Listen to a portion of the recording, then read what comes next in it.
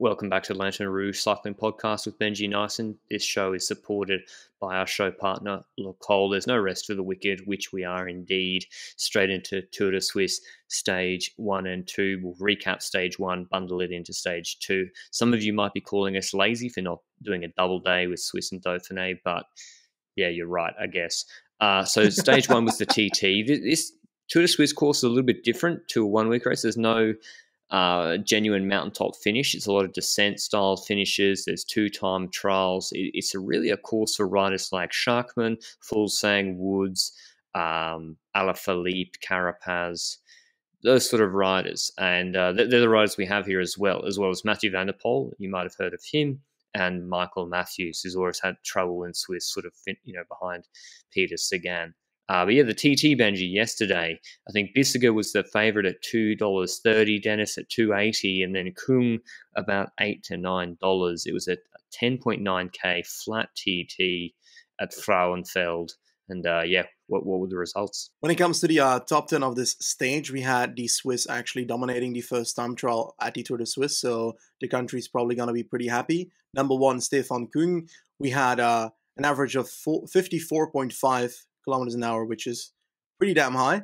Bissegger in second, and that was on 4 seconds. Cataneo with a good time trial, really good at the end on 12 seconds. Let's talk about that for like 10 seconds after the top 10 here.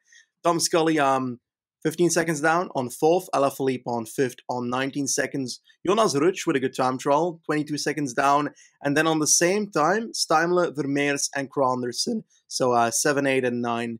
On the 10th spot, we've got Rohan Dennis, who, according to many, disappointed. But I think you had a feeling that it wasn't going to be a top-notch, as in on a shorter time trial for him. Oh, I thought he'd come like fifth or something, but I looked at Kung's result in the Tirreno TT, I think it was, Benji, and that was a really, really good result. He came second. He came second in the San Benedetto del Tronto 10K TT behind Wout van Aert, 6 seconds behind. He beat Ganna, and I know Ganna wasn't on his best day, but still 6 seconds behind Van Aert. And, I mean, that's an out and back, and this one's a little bit more technical, which suits him. He's Swiss. I think he's recon the course. He hit the corners really well. Obviously, all Swiss people know every part of Switzerland. I mean, sort of people, but he super motivated for the home race. I think is a safe assumption to make. And yeah, he was really good in the corners. I know Bissegger, the same applies to him, I guess. I mean, young guy, but I just think I know Bissegger's nice. We were on him a little bit more, and before that Paris-Nice TT, it wasn't a big surprise to us. That being said, that's his best result in the TT so far, and the UAE TT was good as well, I guess. But the point is, Kung and Bissegger didn't see a big difference between them going into it. But otherwise, yeah, Dennis maybe just wet and corners, wasn't feeling it. But the GC, there were some GC changes first of all, Alaphilippe, Benji, fifth. Is that kind of like he's showing that Tour de France stage when, the TT won the Tour de France? I think this is almost more surprising to me because it's pancake flat. Yeah, exactly. I think that a shorter time trial does fit him much more than a longer time trial, as in a 10 kilometer versus 30 kilometers on flat. So this is definitely better for him. He's got that explosivity and he can kind of push that forward to 10 kilometers in this section. 20 seconds down, 19 to be precise. Very good time trial for him. Quite genuinely, and that's not the only rider from his team that did very well here. Stijmler at 7th spot, not really worthy for a GC, but very good. But Cataneo on the 3rd spot, he's definitely a helper, at least for Alaphilippe on this one. And he had a very strong TT in 3rd. And what's funny about his performance is that Stefan Kung was already signing shirts, like when 20 people still had to finish because he was pretty sure he was going to win. And then Cataneo came on his bike and actually rode a very good time trial. So it was at least a tiny bit scary after signing all those shirts, whether they'd have to put it in the fire or something. But that's a funny detail I found. But next to Alaphilippe, yeah, I think that with the legend himself, El Jaguar de Tulcan rode a good TT as well. 15th on 31 seconds, man. Crazy. I mean, yeah, only 2 seconds behind Schachmann. He's got to be happy with that, I think, as well. Alaphilippe's a big surprise, big advantage for him going into the later stages on GC. The biggest other story was Dumoulin. He's back. His first race day since returning. Not his best TT, but he didn't seem to have big expectations for himself anyway. He said he's not coming in here in race-winning form. 16th on 32 seconds, and it's a flat 10K just over prologue length TT. He's more a 25k rolling hills type killer in the TT anyway. So yeah, just good to see him back, and unsurprising that that's where he sits. He's not going for GC here at all. Anything else from the TT, Benji, before we head to the second stage? Well, I think that indeed Alaphilippe was the biggest name for that. The best performance there compared to other GC riders. But looking at the start list of this race, we've got, at least I had, Carapaz and Alaphilippe as potentially the winners here. And then there's quite a few other people that could compete for a GC. But a Sivakov, 44 seconds down. Oh, Not really? sure what to expect. It's pretty rainy in Swiss right now, and his bike handling has proven to not be his best quality, so I'm scared for him. A minute down today in stage 2, so I think Sivakov GC is done, and that's a problem for him as well, and Dennis. But any other? I mean, on Sivakov, Benji. I mean, you think he's really good, but is it like a, we're not being unfair and saying this is a problem for him now? The handling. It's a problem. Yeah.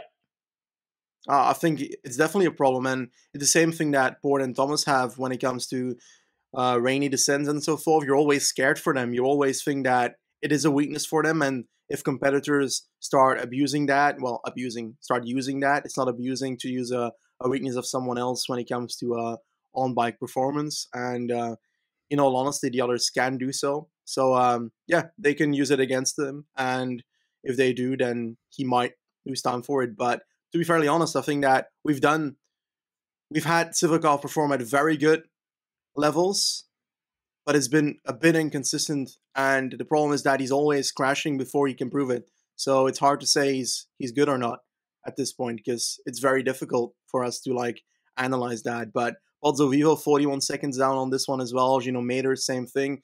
Where did Wout Poels end on the time trial? That's something I'm very curious about. A minute 14. Did he crash? I don't know, but I recall him doing very well in a Sky Time trial years back. He's not that bad at TTing. He's better than Anton Poulter and Benoit Cosnefroy at TTing. That's something must have gone wrong there. Anyway, we'll move on to stage 2. So, GC already alive after stage 1 TT from Neuhausen am Rheinfall to Lachen, 178 Ks, rolly day for the punchers. Maybe MVDP as well. The question would be, could the punchers do anything on the final climb?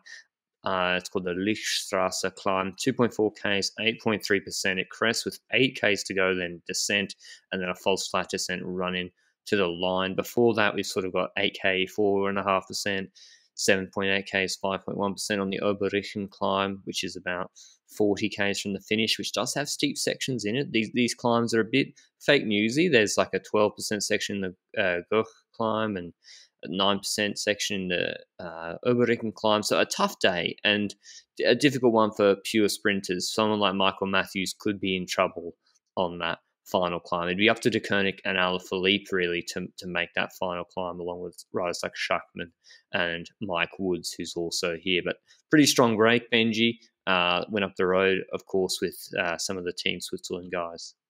Yes, indeed. We had Claudio Imhoff in there. He had a good time trial on day 1 as well. I recall him doing well in one of these World Tour races 2 years ago, I think. He got a top 15 somewhere. This is from my mind, so it could be wrong. But then last year he didn't perform too well.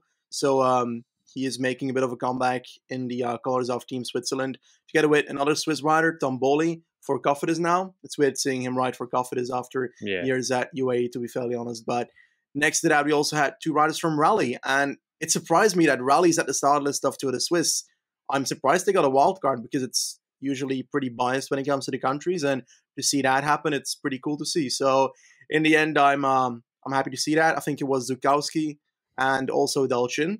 Eventually, that breakaway did fall apart a bit later into the race, not on the Lichtstrasse itself, but on the climbs beforehand. And it were the Rally riders who basically got dropped by the other 2. Tom Boley was going for the KOM points. I am not sure he actually gained them, because my ranking isn't updated yet. But I saw him win most of them, so I'm guessing that is in KOM lead right now. And in second there, Imhoff tried to take a lot of the points as well, trying to go for it.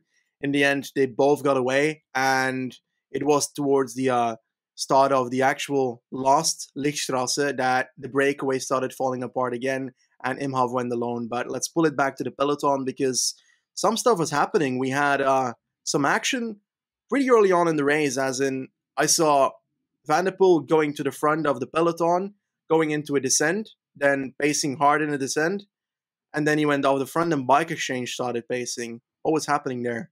It was chaos. All day there'd been sort of back and forth between FDJ, Alpecin, and De Koenig. You pace the break back. FDJ was sort of keeping it 5 minutes, but they're like, well, Kung doesn't suit him to finish. Then Alpecin and De Koenig, Tim de Klerk were doing a fair amount of the work because they're the guys, Alaphilippe and Van der Poel, that actually want to win the stage. And yeah, it was raining like really heavily, really, really heavy rain, dark, low clouds. Footage.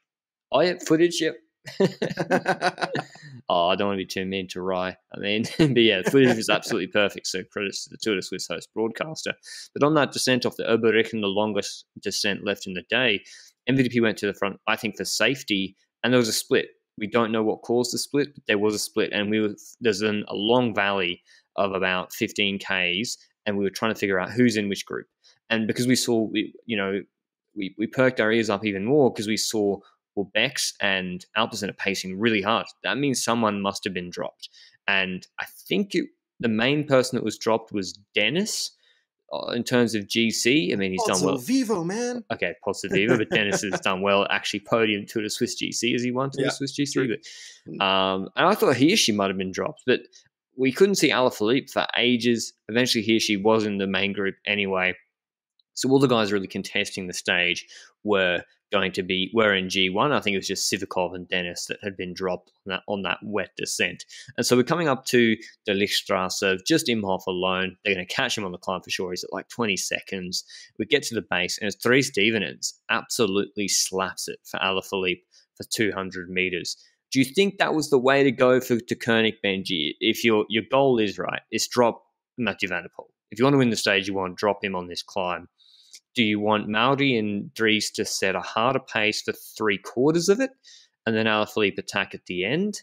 Or, like in Imola, the French team did a pretty good job setting him up. Or do you go super hard with Alaphilippe from the base and then hope Schachmann and Woods help you? I actually found the strategy they used pretty decent because this is not like a 3-kilometer climb. It's a 2.4 if I remember correctly. Yes. And we noticed at the start of the climb that Meurice was setting up Van der Poel just before that Devenijn's move happened.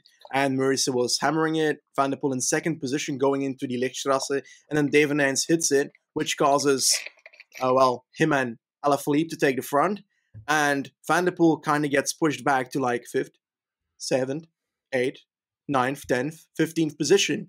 And it's weird because I'd expect Van der Poel to have no issue with that move by Devenijns. So he must have had himself pushed back a bit or decided to go back a bit, which would be a really weird decision. So I'm guessing that he just got pushed back a bit in the group. And that caused me to think, oh no, positioning again, please don't tell me that this is going to be a problem again. And Devenijns kept on hitting and kept on hitting and kept on hitting, and it was Alaphilippe's turn. And Eddie Dunbar, don't disrespect Eddie. Yeah. Okay. We'll talk about Eddie and Woods, okay? Well, did Alaphilippe? I swear Eddie Dunbar counted, and Mike Woods was on his wheel, and I was like, "What is going on?" And I think that's. That's all right. I've been waiting since the race finished half an hour to hype up Eddie Dunbar's attack. It was so good. He's trying to make it hard for Carapaz in the rain. And then, Alaphilippe attacked again. And I think, to Benji's point about MVP, it looked like, and this is hindsight 2020 talking, but, I mean, it seems to be the case that he tried to ride this climb steady and not be baited into a big surge at the start. And that's what was happening with Alaphilippe, Carapaz, Schachmann counters. But then Alaphilippe counters again and no one works with him. And so that's what I really wanted to ask you, Benji. Why didn't Schachmann, Woods and Carapaz work straight away with Alaphilippe? Was it just a question of not having the legs? I think that if you're in that situation and you have a bit of a gap on the likes of Van der Poel that is bridging up, I think that it's a moment of Alaphilippe had that punch here. He made a big punch here. I got to his wheel because on paper, Alaphilippe is a better accelerative puncher than the other riders. So the other riders reach his wheel again and are like, I need like 2 seconds. And I don't know if it's ideal for a Carapaz to decide, it's my turn now. I don't think this is the kind of stage where Carapaz needs to make that difference, because Van der Poel is not his competitor for GC. So I don't see the point in Carapaz taking over here and trying to help out Alaphilippe, who's likely going to try and outsprint him for the stage anyway. Schachmann then, he's the next rider. I think it's more worth for him. Wait. I think Schachmann's he fits into your Carapaz point, and we know that from his mentality in the final. Schachmann's here for GC. The parcours suits him a lot in this Tour de Switzerland, and it seemed that was what people were thinking. Alaphilippe really wanted the stage. The other riders were thinking a little bit about GC, because Schachmann then, he obviously had legs because he attacked right over the top, but we saw MVDP bridging with, I think it was Frailer. It was an Astana rider he came with. He got into their group. The big name who has had a terrible run of it, pretty much disappointed since signing at Movistar, was Ivan Garcia Cortina. He was in that group, and with us thinking, holy, he's a quick man too. So, but yeah, we had a Paris-Nice 2020, but since Movistar, is that with Movistar? I can't remember. No. Anyway, it's basically the group that Alaphilippe didn't want: Carapaz, Schachmann, Woods, MVDP, Ivan Garcia, Cortina, and it's the big name that did get dropped though. The quick man was Michael Matthews. Anyone else I'm missing? Hirschi was there, but I couldn't see him. Benji, I think it was Fuglsang with MVDP, but yeah, Hirschi, where did he come from? Well, at some point I thought he was dropped earlier on, and then he came back, in the background again. And it doesn't look like Hirschi's on that level where he can have that acceleration to try and follow, which is a bit odd, because acceleration was what he had the most last year. But now he just seemed to be Zubeldiaing his way towards that group again on the Lichtstrasse. And I don't know where he came from in the end, but he did come back towards the end, and he surely made that group. And maybe it's perhaps because we're not noticing him too much because of the shirt he's wearing. We're not used to it yet. Yeah, that could be it. That's a fair point. I mean, I was trying to find him, especially in the rain. It's hard to see the UAE guys as well, I find. But they get onto this descent.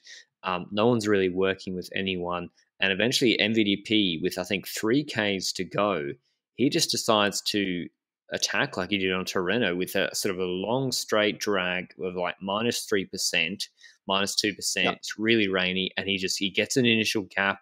I think Fuglsang or Wout Poels was trying to close to his wheel, a Schachmann as well, and he just kept a 10-meter gap. And then those guys start thinking about self-preservation, which is, I don't want to be the guy chasing MVDP with no one helping me, because I'm just going to lose. And so he played off the other GC contenders perfectly. That's why the attack worked so well.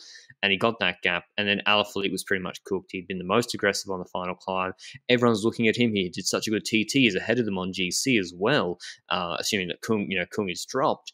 So MVDP playing off that and gets a gap, and it's only Schachmann that's able to bridge with him. Wout Poels spends ages trying to bridge, eventually gets to their wheel with like 400 meters to go. And the curious thing was, and I thought it was, good on him for committing to his long-term plan, Schachmann immediately pulling for MVDP once he gets to his wheel, because he was thinking about putting time into Julien Alaphilippe because he's here for GC. So I thought, good on him. He probably thought, if I don't pull with MVDP, I'm 99% chance still losing the sprint anyway. So I may as well just keep us going. Mathieu van der Poel, he's attacked, he's hung on the climb, and you can see him lining up Schachmann with about 250 meters to go. He jumps, and it's all over. If you watch the overhead shot, the speed difference is crazy. Schachmann pretty much didn't even contest the sprint with him. He's just trying to make sure he got the bonus seconds for second if they do have them here. So Van der Poel wins the stage, a second ahead of Schachmann, 4 seconds ahead of Poels, in a group with Garcia Cortina, Hirschi, Carapaz, Woods, Alaphilippe, Fuglsang, Krohn, all on a Krohn about 9 seconds back. So pretty exciting stage, some big names. Reminded me of Tirreno. MVDP doing what he always does, Benji, or was this were you surprised you got over that climb so easily? Well, he and Alaphilippe were my 2 favorites for this stage personally. I had their names, in my mind for this one. Just because Van der Poel, I'd expect him to get over a 2.4 kilometer climb at 8%. It's not like it's in a Lombardia climb, for example, where he has to drop and then try and come back in the descent afterwards. This is actually like the length that he can get over, and it surely was a proper performance by him, of course, because he ends up winning it. That kick from Schachmann was pretty damn strong. Schachmann held on for a tiny bit, but couldn't hold that at all. Garcia Cortina was actually like 20 meters behind Wout Poels or 30 meters behind Wout Poels, but made that sprint towards Wout Poels' wheel just on the line, and it was Hirschi that was just behind him there over the line as well. Carapaz tried to like close down the offense of Schachmann and Van der Poel, because obviously Carapaz would be like, oh, Schachmann's at the front, let's try and chase this down. Didn't really care about sprinting in the end, just wanted to pace as much as possible. But a lot of like names that we were expecting up there, but this stage was probably a bit more GC centered than I anticipated at the beginning, probably because of the weather that it made it just a bit worse. And, well, just a bit better for us, I guess. But all in all, what is notable as well is that not 22 seconds later, a group arrives with Michael Matthews winning the sprint there ahead of Serrano, who's been riding amazing this year for Movistar. Genuinely love the guy. Came from Caja, performing really well, and I look forward to seeing him ride every single time that he does. And at the back of the group, Stefan Kung, surviving this stage. And not only surviving this stage, but finishing the stage with 1 second ahead in GC on Alaphilippe. So somehow this man actually survived, which is very good. Like, this is on the level of climbing off his World Championships third position, I think, the one where Mes Pedersen won. And I keep getting surprised by the all-roundness of what Stefan Kung can do. The only thing he can't do is sprinting, but that's pretty clear by now. Yeah, I mean, great performance from him, finishing so close behind. Maybe the wet conditions, he seems to relish them as well. It's going to be another difficult day for him tomorrow to keep that jersey, though. The GC standings now, he's got 1 second ahead of Alaphilippe, 2 seconds ahead of Schachmann. Schachmann makes up about 8 or 9 seconds on Alaphilippe after the TT. Van der Poel fourth on 6 seconds, then Garcia Cortina Cataneo, Carapaz on 13 seconds, then Paulus, Maida, and Krohn. So Carapaz doing well. I mean, he's can't be disappointed with the position he's in after the TT in today's stage. Tomorrow, 182 Ks from Lachen to Pfaffenau. Rolly again, but not as steep. Like, there's not a climb like today's stage, which is, right before the finish, 2.4 Ks, 8%. The closest extended climb is the Staler Strasse, 3.4 Ks, 6%. It is up and down, I'll give you that, but it's 25 Ks from the finish. And I think it's going to be a sprint between Matthews and Mathieu van der Poel if Van der Poel doesn't decide to attack first. I'm trying to look who else is quick here that could get over that. Jordi Meus won't get over that. Fred Wright and Stephen Williams, maybe they're pretty quick. Cortina for a top 5, perhaps. Yeah, Cortina as well. Do you think MVP wants this to be a bunch sprint between he and Matthews? Well, to be fairly honest, I don't think that Van der Poel is going to get over the monster climbs that are coming in the last few days. So I'm guessing that he's here to go for the stages. So I don't think he cares whether it's a sprint or whether it's him riding away at some point. But I think that a sprint is more likely the way that it's going to end, because if he has to make a move already to try and split it up, he needs to do it on that whatever you called it. Am I gonna give it a try? Okay, glad that you took it on here. And it's still a while from the finish line, to be honest. I got it wrong as well.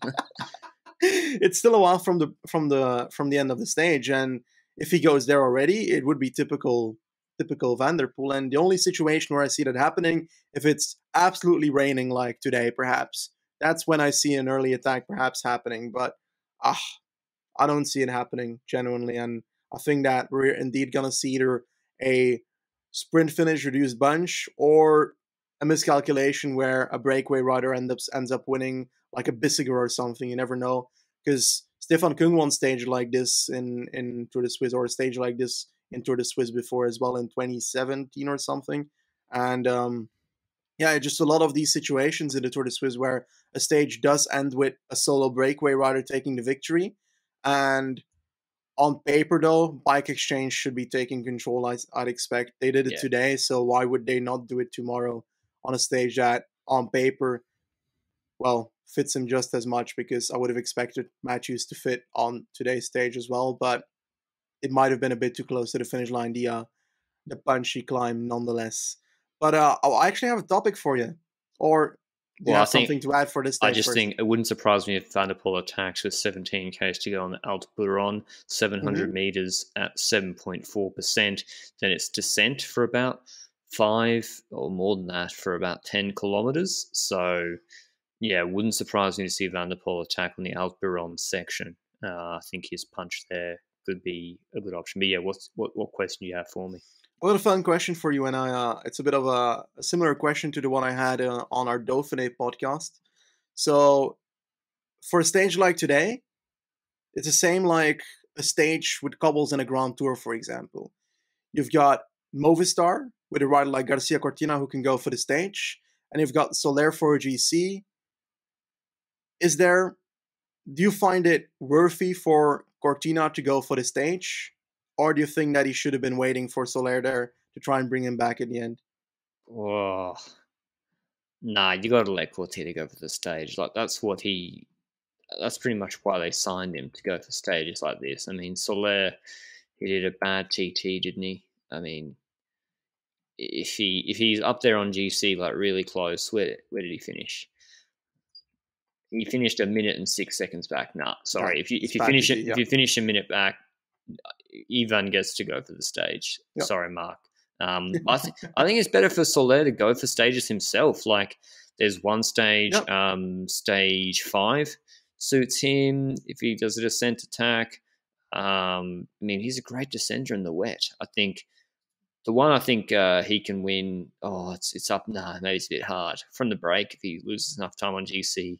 But yeah, he's a great descender. Marc Soler, it seems. He's good in wet conditions, like we saw at Romandy. I think he should just go for stages at this point, being so far back on GC.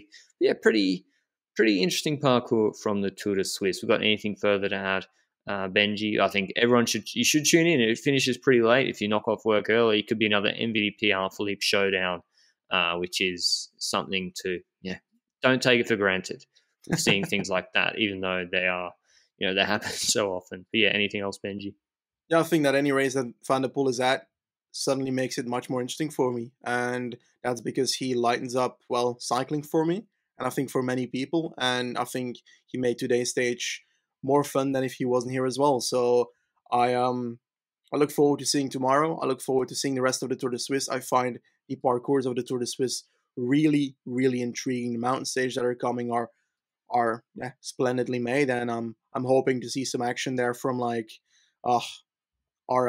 favorite here on the podcast now, Jaguar de Tulcan, when it's raining. Yeah, and I hope to see him ride very well so that Ineos has trouble at the end of the Swiss to decide who's their actual leader for the tour, and then we can start speculating about who it is, and then it's someone completely different, a fourth rider in the Ineos train in the Tour that actually becomes the leader. I don't know, Rohan Carlos Dennis. Rodriguez, mate. I'm down for it. Can they do a mid-season transfer for Marc Padun? How much, like in football, they can say, hey, we'll pay you €5 million for Marc Padun for 1 year. They did it for Dennis, right, a few years ago? No, they didn't do it then. No, Bahrain cut him mid-season, but Ineos only signed him at the end of the season. No, the transfer beforehand that Dennis. Oh no, yeah. With Volters, yeah. You're right. Wasn't that from Garmin to BMC or something? Don't fully remember, but it was something. Yeah, you're right. All right, that's enough for today. We'll see you with the MVDP victory tomorrow as scheduled. Ciao.